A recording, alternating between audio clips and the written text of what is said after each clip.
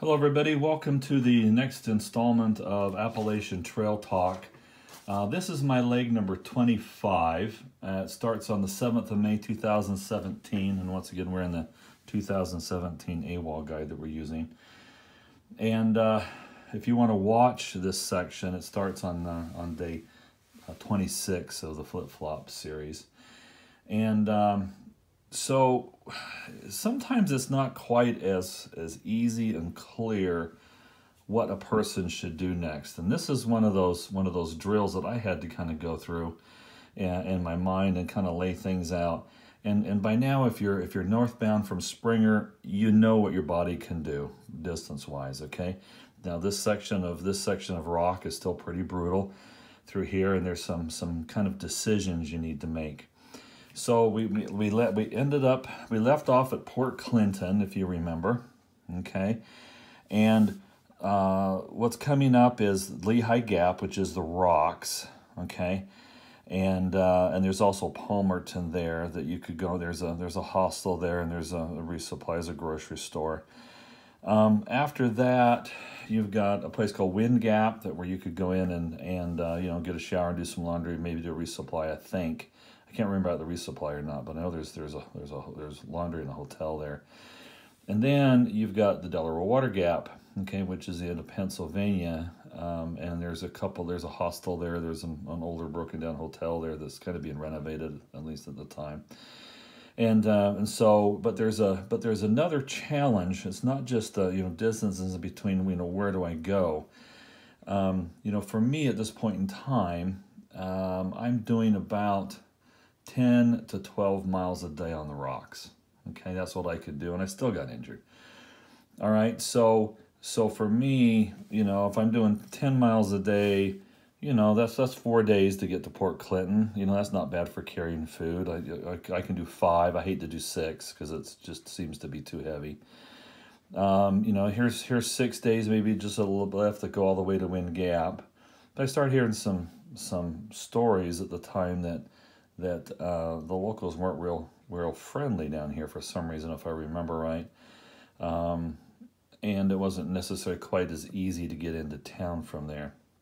I think that turned out to be not quite right, because then after I got past there and started talking to people come behind me, they'd gone in there and there was no problem. So I'm not sure what that was ahead of the event for me. And of course, then you got the Delaware Water Gap here, and that's a total of 78 miles. And with my body, that's too much food to have to carry. So I know I'm going to have to break that up. And then complicating issues down here as you climb up the rocks and the last water is at this Outerbridge Shelter. When you come down, you're going to climb down out of the mountains and cross the river here. And then you are going to then start back up a huge ascent up some rocks. And then the next shelter, there is a little water source not too far from the shelter. I think at about the 11.5 mile mark, but you have to go 0.6 east. And even then, there's recommendations that you don't really get water upon this Superfund site. So most people are probably going to steer clear from it unless they're really, really desperate.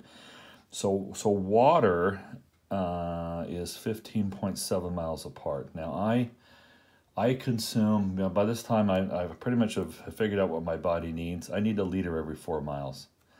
That's pretty much standard for me. That's my minimum. I can do more than that, but I can ration and be careful and kind of conserve the sweat and hike easy and not be too aggressive. And I can do 1 liter in 4 miles, but that's what my body requires. So for me to do this, you're talking about carrying 4 liters of water. That's a lot of water, and I didn't have the containers anyway to be able to carry that. I've only got my fill bag, which is 900 liters, and then 2 liter bottles. So I don't have basically just shy of 3 liters. So this is a consideration. If you're a fast hiker, if you're a early riser 71 doing 25 miles a day, this is probably no big deal. Carry your 3 liters and go for it.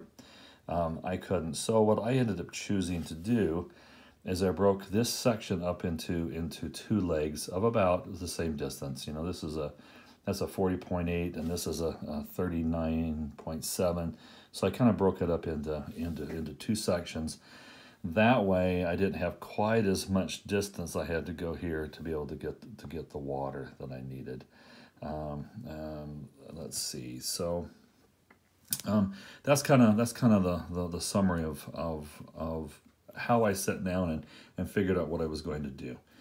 Now, so this will be leg 26, kind of. But I ended up breaking this up funny, because what I ended up doing is I went into Palmerton, but then in this next leg, I actually do a slack pack south over the Superfund site back down into here. Then I come back and then I hike Stealth Camp, and then I hike into Delaware Water Gap. So I broke it up a little bit, and that just worked for me. And each person can do what works for them. And so that's an overall view right now of what we're going to have. So let's get to it. Okay, so I got my shuttle back out of Hamburg back up here to Port Clinton, and then resumed the hike. Made the climb up along the ridge lines, a little bit of rocks, en route to Windsor Furnace here, and. In route here, I came across my first lady slippers, and I know there's some viewers out there that really like to see those. I'm going to throw a picture in here, as well as a photograph of the sign as you come into kind of Windsor Furnace, close to the shelter area. But it's a park, and as you get into the park, if I remember right, the trail was relatively nice as long as you were in the park area. So let me show you a couple photographs of those items here.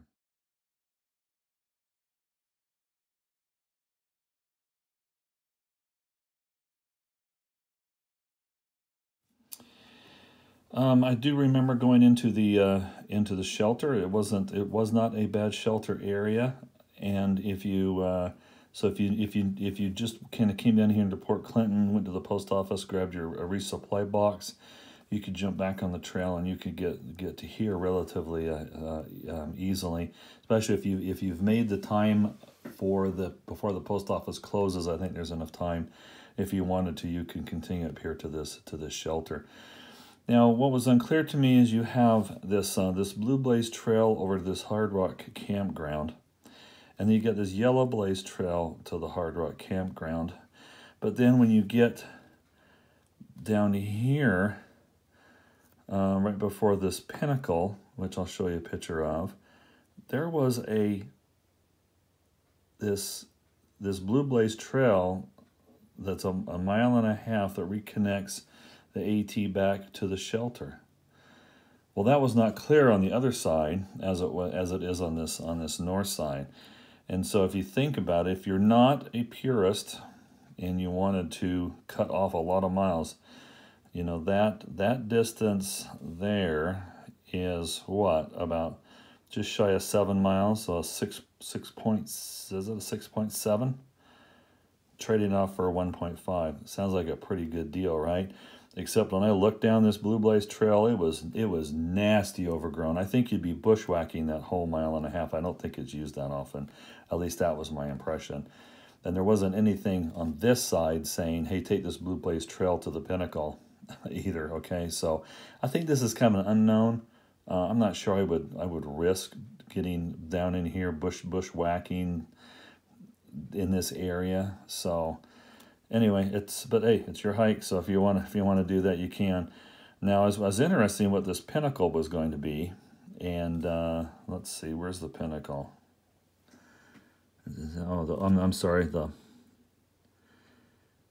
Pulpit Rock. That was pretty obvious here with this this park here, and then you actually come up to the pinnacle, okay, and you can see it from the trail, and it was kind of neat. It's literally just a big pile of rocks. So let me show you what that looks like.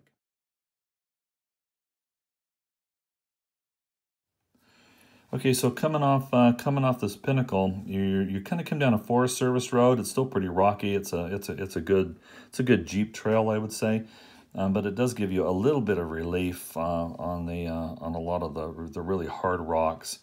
That's when you come down and you notice this is where that area was where you could come, you know, shortcut back to Windsor Furnace if you needed to.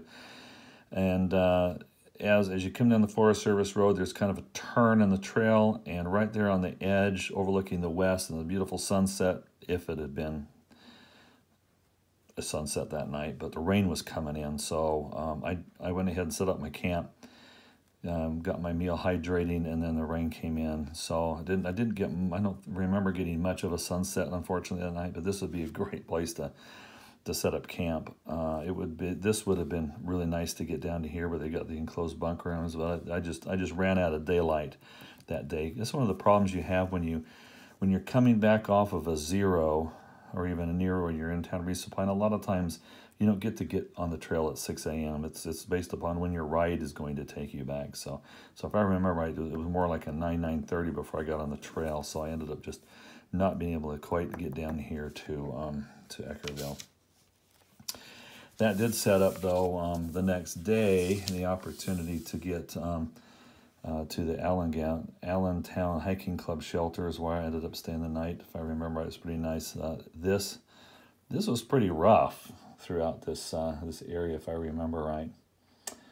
And I think during then past the Allentown Hiking Club, I think is where you end up, getting to Knife Edge that I had mentioned in a previous video, and Bear Rocks. That's where that is at. And I think I've got like 4 photographs here. I'll show you the I think the Bear Rocks. I'll show you on Knife Edge first, and the Bear Rocks, and then I'll throw you a couple of views in here so you can kind of see what that's like.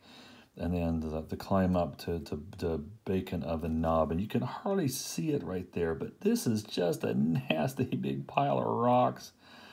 Oh, this was a rough day. That's one of the reasons I ended up stopping by Bake Oven. I was done. I mean, this looks like it should be fast, nice ridgeline walking, but that in Pennsylvania that just means rocks. So anyway, stayed the night there at Bake Oven. Probably I stopped a little bit early, if I remember right. Ended up having some other hikers coming in that were northbounders a little bit later on. But I was just kind of torn up, and I'm still coming off that hamstring injury, so things are kind of moving a little bit on the slow side. So let me show you at least the pictures here of the Knife's Edge and some of those other views and some of the rocks.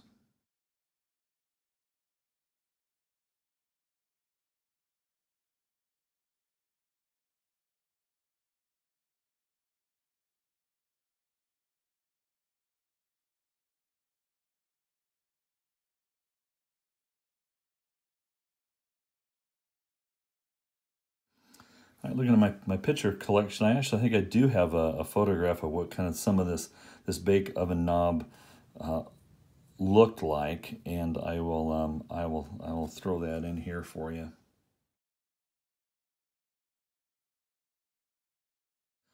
Okay, once you kind of leave the Bake Oven Knob shelter, you are lured into a sense of I guess security, nicety.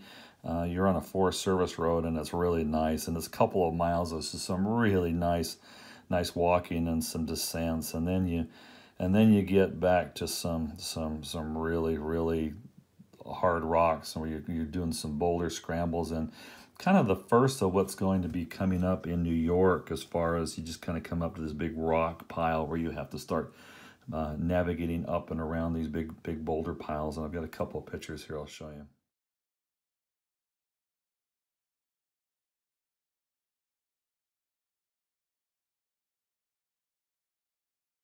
Okay, so once you encounter those really bad rocks here, it might be a little hard to tell it on the video here, but maybe you can see the line. You're going to start this descent, and you're going to start down, and you're going to come to the Outerbridge Shelter, and this is the last place you can get water for, what did we say that was? 16.7 miles?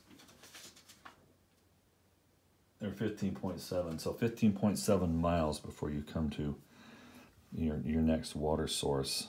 So if you are going to make the climb up Lehigh, you definitely need to, I would say, hydrate here. Drink so much you can't stand it anymore. and then take as much as you're going to need to get to that next water source. And keep in mind you're going to have a huge climb. Anyway, so you're going to come down here, going to be a huge descent, and you're going to cross over the Lehigh River.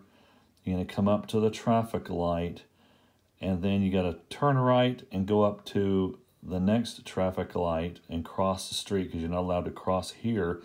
I think if I remember right, there's a big fence up that so it basically makes it impossible for you to cross there. So you have to go make a right turn, go up to the next light, cross at the light, and come back down, and then you can make the descent up.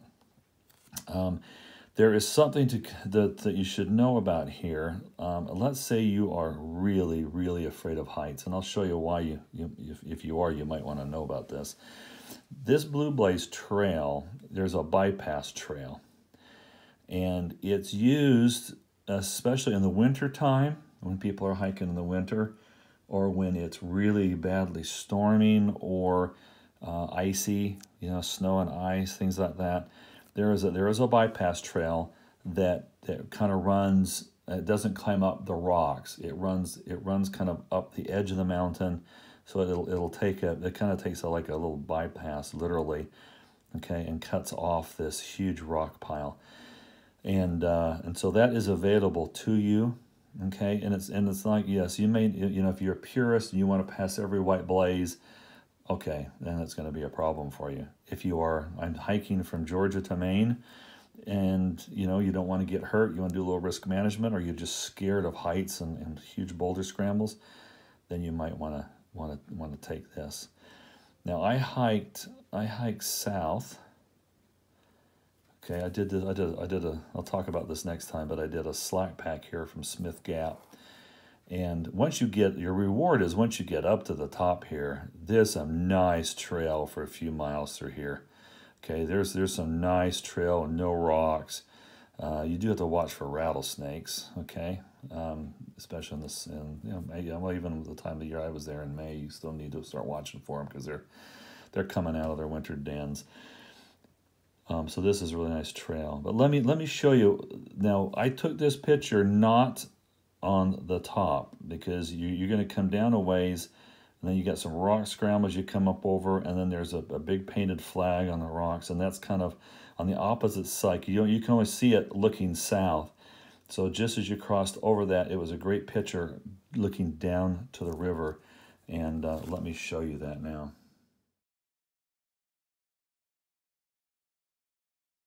Okay, so as you can see, it looks pretty scary steep, and it pretty much is like that. But there's good handholds, and as long as you're smart and take your time, there's a pretty good descent. Now, if you decide to go into Palmerton, you do not want to try and walk along the road there. It's pretty dangerous. Here's information that talks about that Blue Blaze Trail. I think there is a description of how you can get to a trail where you can walk in, okay, into there, and you got to go through this gate area. But honestly, this would be so much of a pain based upon what I saw. Hey, why not get a ride in if you can? Use Uber, or maybe go in and stay somewhere. So, and when you're looking on here, you see this Bert's Restaurant. That doesn't jump out at you as a place to stay, but when you look at the Palmerton description in the AWOL guide, okay, it does have this Bert's Restaurant, okay, and you can ask about an overnight stay and a shower, and they have converted some office area on the back of their store into a nice little, I think they have 4 bunks and a couple of rollaway beds and a little sitting area. And then there is a bathroom and a shower you have to go outside and walk about, I don't know, 20 feet or so, and then it's like they have remodeled this area for just the hikers to be able to use. So this was a nice day, and you can eat right there at the restaurant. And they at the time they offered transportation, if they can pick you up from the trail, take you back to the trail. Then if you want to do what I did and did a slack pack, then you pay for that, and they'll go all the way to Delaware Water Gap, okay, for for doing the northbound stuff and picking up. So and then so there's Burt's, and there's this Country Harvest Market's just up the street, not too far of a walk. And of course there's there's Dunkin' Donuts for people who love that, Subway, plenty of places to eat down here. Okay, so anyway, that's what I ended up doing, and it kind of tended to work out well for me. And so all right, so the next leg will be my leg 26, where we pick up with the slack pack hike and then into Delaware Water Gap. All right, everybody, thanks for watching. Bye.